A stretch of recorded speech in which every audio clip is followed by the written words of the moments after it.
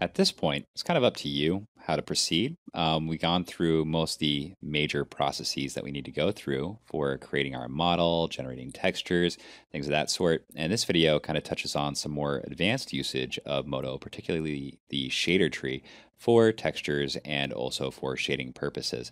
You may want to go into a 2D painting application such as Photoshop if you want to continue doing your painting, if that's what you're comfortable and used to doing. But I think you might find some interesting stuff here that could help extend your workflow however you currently work. So first off, I have my sickle item here in my scenes, my low polygon version, of course. And if you'll notice, he looks a little bit different. If I come over to the shader tree, I have my sickle material and this new scene that I created.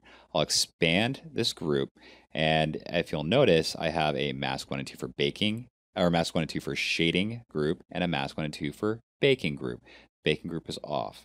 I'm going to expand the mask 1 and 2 for shading group because this is where we do all our creation of the shading. And if I expand this bakes group, I have two groups in there. I have combined images and combined low res. And above that, my normal map, because I want my normal map always accessible, just always there. It's much easier for me that way. So I'll expand the combined images group. Now down here, we have this decimal color. That's where the color map is coming from. And if I click on the image above it, this is our original baked image map before we layered everything up inside of MODO. So you can see it made a pretty dramatic difference as far as the quality of the textures. And I'll turn that off. I'll also shut off my decimal color here. Actually, I'll turn off the whole group of combined images and leave the bakes group on because I want the normal map present. Now in this group, this is color authoring. This is where I loaded up all those EXRs that I baked out in the last video. I have a diffuse coefficient, an illumination total that is being multiplied on top of that, reflection shading in add mode, and I can start going through all these different layers that are being layered up using 32-bit floating point images, and allows for an interesting compositing workflow. But you really can't understand what's going on, can you, looking through OpenGL right now? So again, MODO's render previewer awesomeness. I'll open up the material editor, get the render previewer, and all I need to do is turn on my color authoring group, and there it all is. I can see it all beautifully blended together. And if I turn on my bakes, actually I don't even need to do that. I'll turn on the full color here. We can take a look at the original image through here as well. That's why I have that at the top. Okay, now let's turn off all these layers. Every single one of them. You can see we have no texture at all. I'll turn on the diffuse coefficient. So that is diffuse amount and diffuse color in that one layer. Illumination total, adding the direct and indirect illumination. And reflection shading, this is where things begin to pop. This adds that reflection layer for us. And an overlay gradient in a group. Now what this is doing is it's actually adding a nicely controlled ambient occlusion to everything. You can see how it dramatically impacts every aspect of the model, but you can see it most prominently here inside the hood and around the scales. What I'm doing is I have my ambient occlusion set to an effect of a driver, and my gradient here inside this group, its input parameters set to the same thing, a driver. So it's driving the ambient occlusion image. And so I can go ahead and modify this gradient here. You can see the effect it has because it's being overlaid, or actually the whole group is just blend mode normal, but the gradient itself is being overlaid on top of everything outside the group as well. Okay, so let's come up and turn on the ambient occlusion here. That just kind of adds some things. More ambient occlusion, a hood mask that I just painted in, just using the paint tools on top of this low poly object, and a value gradient, because it's one thing about Dota 2. All the characters and objects have this value gradient associated with them, where the top of the character is brighter than the bottom of the character, to kind of make the item or person or character pop out at you from the particular camera view in Dota 2. So it's something to keep in mind if you want your asset to be accepted. And we can control this just with a gradient that has its input parameter set to screen Y. And look, as I tweak and tune this, I'll make it visible so you can actually see it. Grab that one right there and pull it on down. There we go. We have adjustment over our gradient. If you want to add a new component, just middle click. There we go. And now we have a new handle. And you can edit your gradient inside the gradient editor with much greater control. There you go. All right. So really cool ways as far as being able to author your textures in floating point with floating point layered images inside of MODO. Really, really awesome. I think it's amazing. So let's come up to the bakes layer, leave the color authoring layer active. Let's turn on our combined images group. And all right, so go ahead and load up an image inside this group.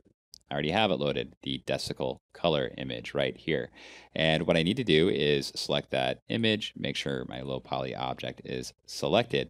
And I want to bake to my render outputs, but I also want to make sure I have a diffuse coefficient output to bake to, because my material, my shading material down here, is set to a diffuse amount of 100%, and I don't want any of the lighting captured. Right now, this render previewer, all the render settings are set to super low quality. There's no ray tracing, there's no global illumination, only direct lights. I'm trying to kind of emulate the shading inside of Dota as best I can. You'll see more of that with the shading portion of this video. So for now, I'll just go ahead and turn this image off because we really actually don't need it.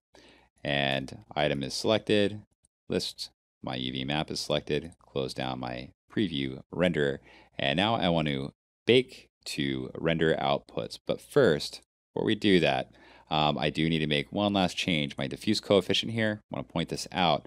By default, it will be set up, okay, here's my render output, with an output gamma of 1. I have it set to an output gamma of 2.2. Make sure you do so if you are working with linear compositing of floating point images like this. That's a whole nother video to explain that. A lot to explain there, but just do it for now. All right, so diffuse coefficient, bake to render outputs, and there we go. We are quickly baking from that combined image group down to a flattened image, and now it's properly, the gamma is properly set, so we have a nice bright image, and we can save the image out, save it as the decical color image into the correct directory. I already have it saved out, obviously, and I'll come down here, turn it on, and there we go. There's our final beautiful baked image right here. Now, what I can also do is if I wanted to, I could come into this combined low res and see I've got this sickle color low. Underneath clips, take a notice, its resolution is 256 by 256, and I could bake directly to that if I wanted to. However, I prefer to just go into Photoshop and down res as a last step. But you can see how nice it is to use MODO Shader Tree to actually create your textures. And this can go way, way further. Last thing I want to show you relating to that, open up the material editor really quickly, turn, well, not my whole bakes layer off or group off, turn off the combined images, and check this out, reflection shading, right? I'll turn my OpenGL mode to shaded texture. Now I can see my selected texture nice and easily. Come over to the paint tools, paintbrush, set the foreground color to black. I'll make this render previewer a little bit smaller. And look, I can even use the paint tools to augment, like the reflection shading. And so I can paint out the reflection shading. All right, I'm going to need to toggle that so you can see it. There you go. Now you can see the effect of that. And I'll undo that really quickly so that paint stroke isn't there anymore. And now it should update nicely. There you go.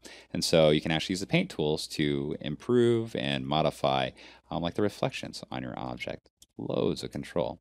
All right, very cool. Now what we're going to talk about is how we go about the process of authoring the mask 1 and mask 2 textures. So inside the sickle item, I'll close down the this mask 1 and mask 2 for shading, close down the color authoring group, and we're going to be focusing now on these authoring layers and spending a lot of time in the render previewer